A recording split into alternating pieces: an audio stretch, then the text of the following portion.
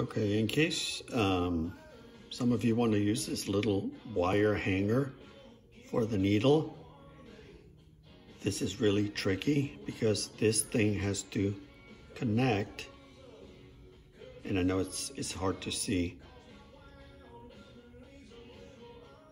and it's kind of hard to do while try to keep everything in the frame. So there. Okay, so the wire is connected, and how this thing works, let me take the pin out of there. This is your float, and at the end of the arm, there's this little curved area.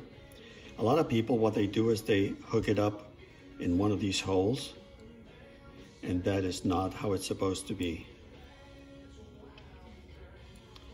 That would not work correctly. So now if I can get it out, that would be great. The way that this works is it actually hooks right there in the middle. I don't know if I'm showing this correctly or not, but that's where the needle hangs, and it actually kind of supposed to rotate from this little half moon thing, and believe it or not, it stays there. I am not gonna use the hanger because there's really no need for it. I drive my car enough, so there's no need for it. But anyway, I just wanted to show you that option in case you want to use the hanger. Okay, great. I just dropped in the valve seat and the little washer gasket. And what I do is I start threading this in with my finger, and then with a large flathead screwdriver, I center it, and I just tighten the seat. You don't want to overdo it, but just want to go slow and get it snug. And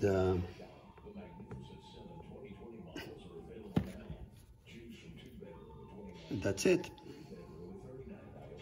And I think you can also see the screw head for the check bolt, the little bearing that it goes in there. So those two are installed now.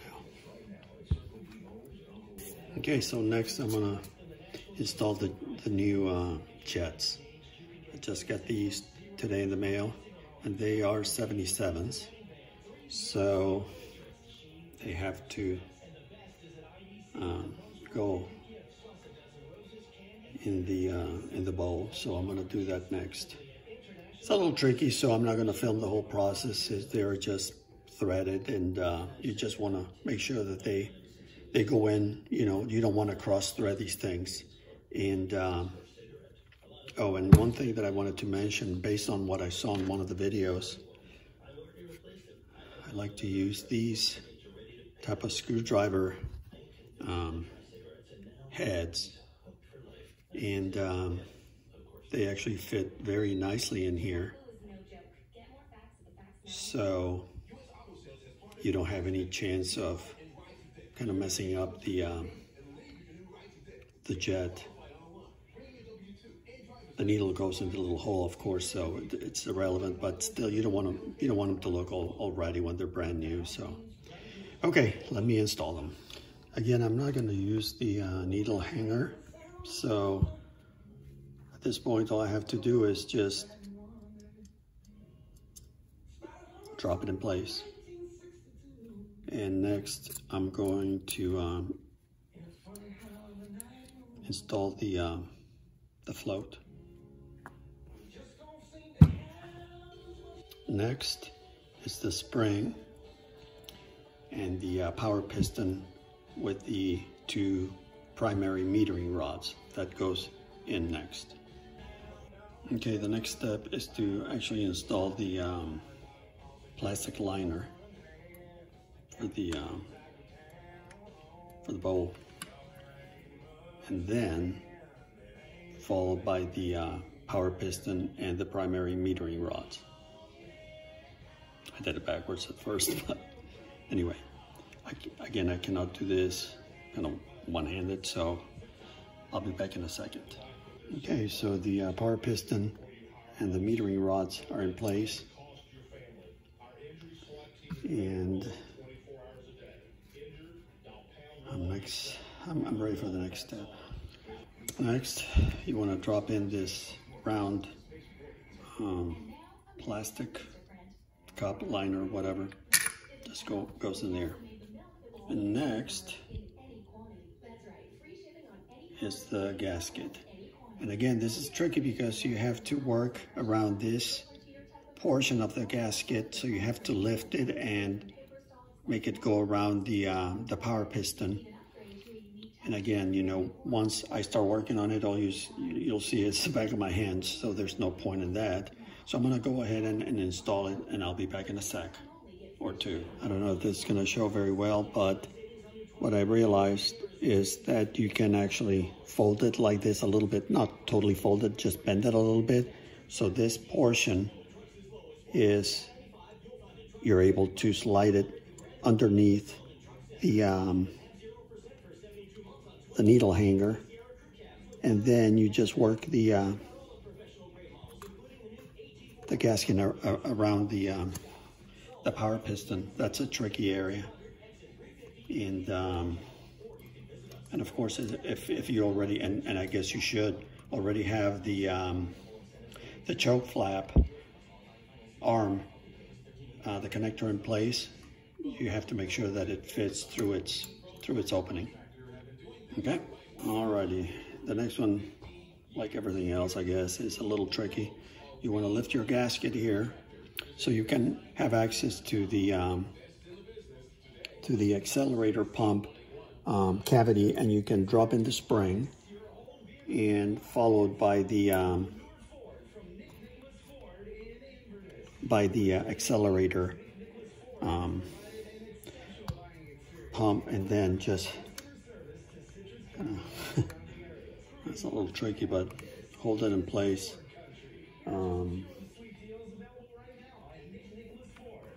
And eventually the air horn is going to keep everything secured in place. So that's next. All right, so I got this air horn to go back in place. We have the accelerator pump in place. Everything is looking good. So next,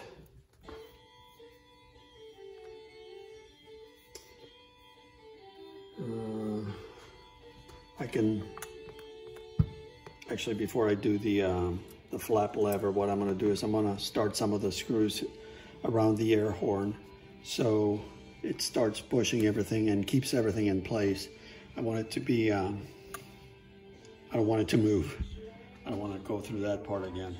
Okay, since I don't have the base plate installed yet, I connected 1, 2, 3 screws, and now I'm going to install the 2 that go in here. So that's what I'm going to do next, and everything is looking really, really nice. And next, I'm going to install the choke flap lever.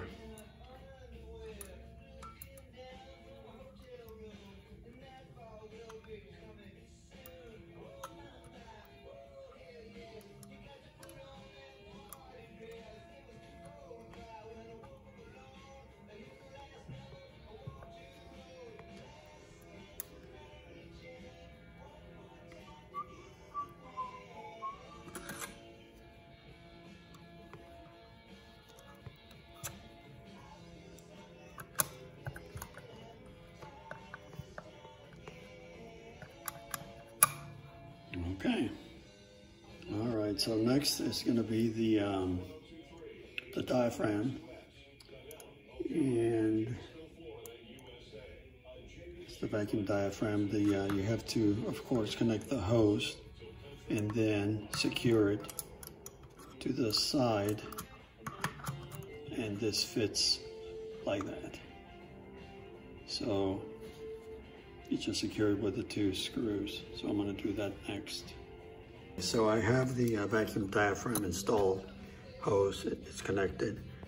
I wrestled with it for a little bit because I couldn't install this screw, and it dawned on me eventually that this part is supposed to go behind this little lever here. So again, you don't have to force anything to fit as long as you're positioning the parts correctly. And it took me a few minutes, but I figured it out. So now everything is connected properly. And of course, this will work as intended. Okay, so next is this shield, along with 2 other screws that hold the air horn to the body. All right, you're making good progress here. Next is the secondary metering rods. We're going to drop these in place and secure the hanger with this tiny little screw. Alrighty, so now we're gonna turn this sucker upside down, and we're gonna get ready to install the base plate. I wanted to mention also that I bought this secondary metering well super gasket. It's nothing more than a little piece of foam, and this is supposed to go in here, just pushes in place, and that is supposed to provide yet another way of helping plug these the well plugs. I have no idea because I put some of that JB Weld epoxy here, so I don't know if this is going to actually even fit, but I'm going to give it a shot, and I'll let you know. All right, so I managed to install half of the thing. What I did is there was no way that I was going to be able to make this fit properly with the with this little foam thing being twice as thick. So I kind of did my best to cut it evenly in half. Half of it is in there, and hopefully it'll help. I don't think it's gonna hurt anything. Okay. All right, so next is gonna be the new fuel filter. This one is shot, so I don't even know how the thing works. So I have a new one here. This one has a valve that actually works. So you want to install the spring first. That goes in, and you want the little valve pointing toward the inlet, and we're gonna tighten this sucker in. Did I cut myself? Alrighty.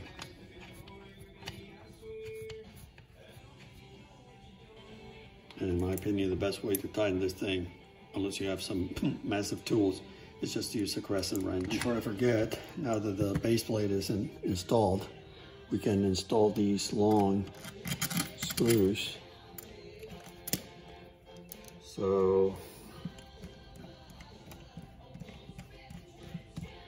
that's the last 2 ones of the 9 that secure the air horn to the body of the carburetor. Again, you want to snug them good. You don't want to overdo it. But actually, they were pretty loose when I took the carburetor off the car and I started disassembling it. I was like, what the heck? These things are loose. But anyway, don't want to overdo it, but you want these things to be nice and snug.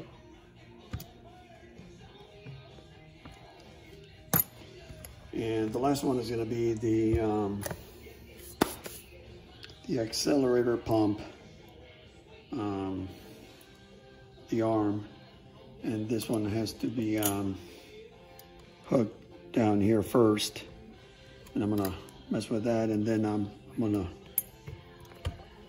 secure it with a pin, and I'm gonna have to push that one from behind. So let me do that.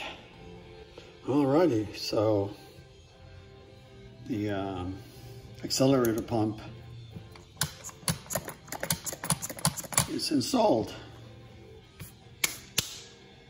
And that's the last item here, my checklist.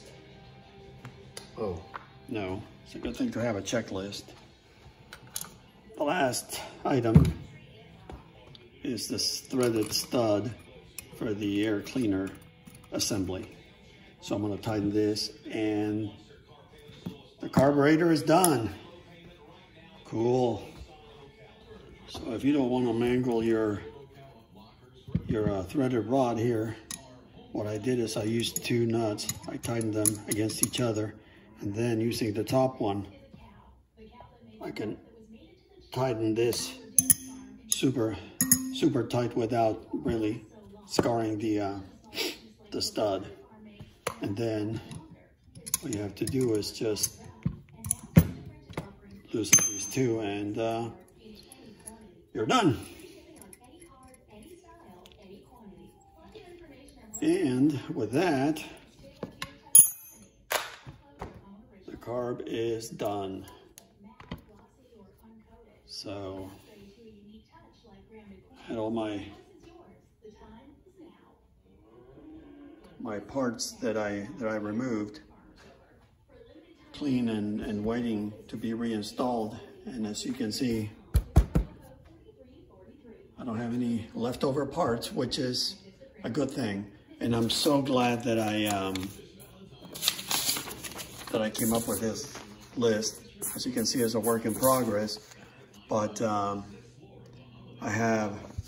gonna make this available through my website, 76vet.com, in case one of you guys wants to work or rebuild or whatever, do something similar to what I did here to fix the well plugs if they're leaking, and they probably will be. So that's a wrap.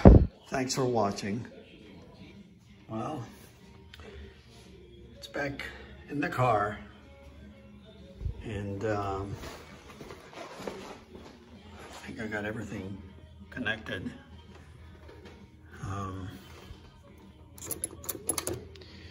So there's one thing left to do.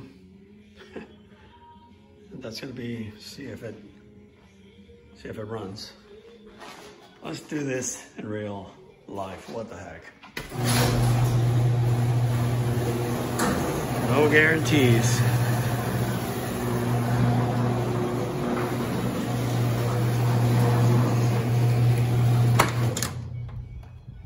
Alrighty.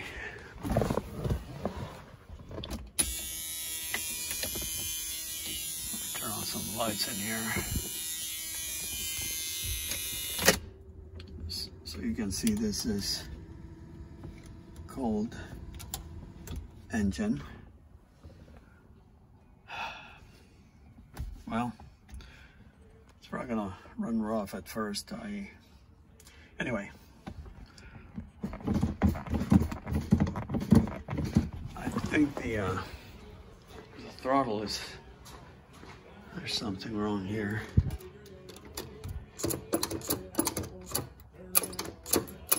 Oh yeah, the one small detail. Forgot that. Be back in a minute. That's better. Well,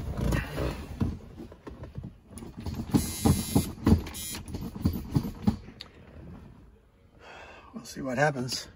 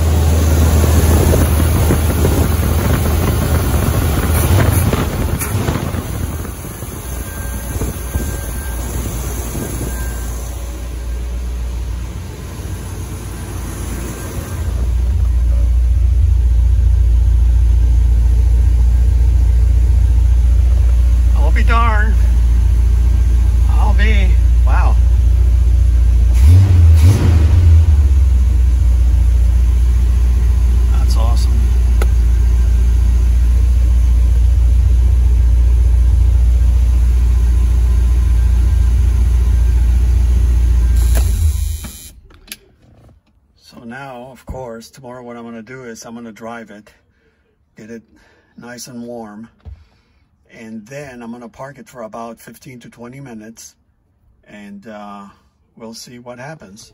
Right now, of course, it's not even registering here. So I'm going to start it without any throttle.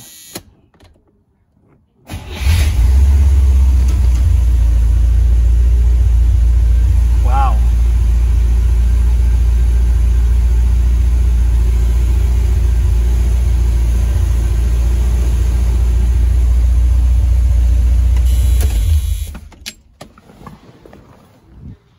I'm amazed. Darn thing worked. That is so cool. So all I have left to do here is install the air cleaner assembly. And wow. I'm gonna check things, make sure that I didn't forget something, but seems to be running just fine. Check that out. My little cover I made looks pretty good. Alrighty, that is a wrap. I'm just gonna throw the air cleaner on it and take a couple of pictures. Okay, checked everything checks out, so I think we're good.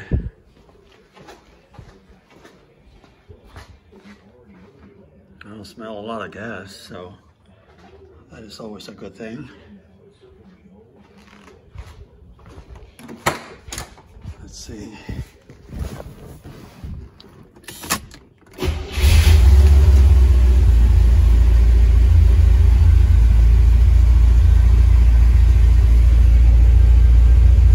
Yeah, she's right at 850.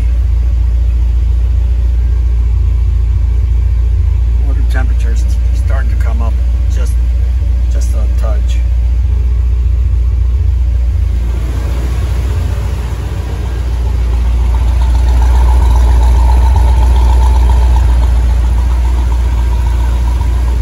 It's kind of chilly out here tonight, so that's why you see a little bit of white smoke coming out, but that's nothing. That's just because it's cold weather.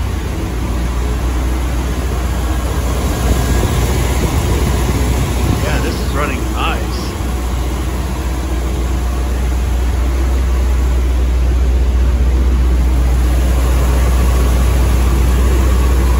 Good.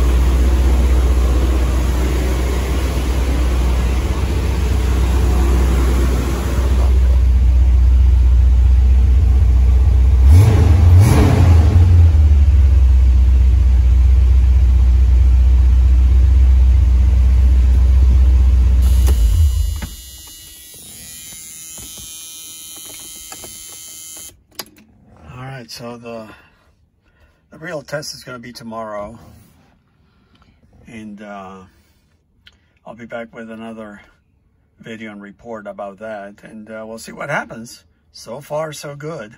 At least the car runs, and everything seems to be working just fine. Not that I did a lot of things. I mean, I didn't really. I just disassemble the thing, but the settings pretty much everything remained as it was before, so that shouldn't be an issue, and it is not, which is great. Alrighty, good deal. Alright guys, till tomorrow then.